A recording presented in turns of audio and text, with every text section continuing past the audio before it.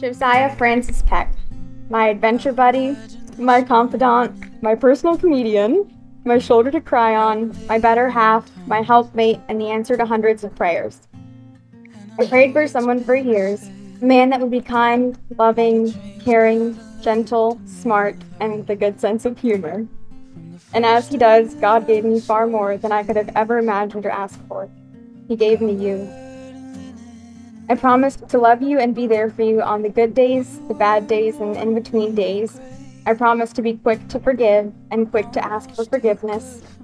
I promised to honor you and cherish you and to never forget that I get to love you because of him. Because he loved me first, and he loved me so much that he gave me you. I love you with all my heart and am beyond excited for the rest of our lives together, earthside and in heaven, and for all that God has in store for us. Beautiful, wonderful thing. I, Josiah Francis Peck, proclaim and promise these vows to you, April Lauren Peck. I thank God for letting our paths cross and that he placed you in my life. I promise to love you and care for you until my last breath on this earth. I promise to treat you with respect, dignity, patience, and kindness. I promise to protect you, encourage you, and help you through the good and the bad days. I promise to be your partner in this life and to walk in humility throughout this marriage. I promise to put God at the forefront of our marriage. And I promise to love you just as Christ also loved us. I love you, April Lauren Peck.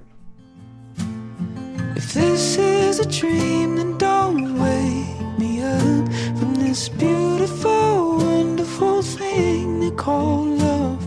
If this is a dream, then don't wake me up from this beautiful, wonderful thing they call love.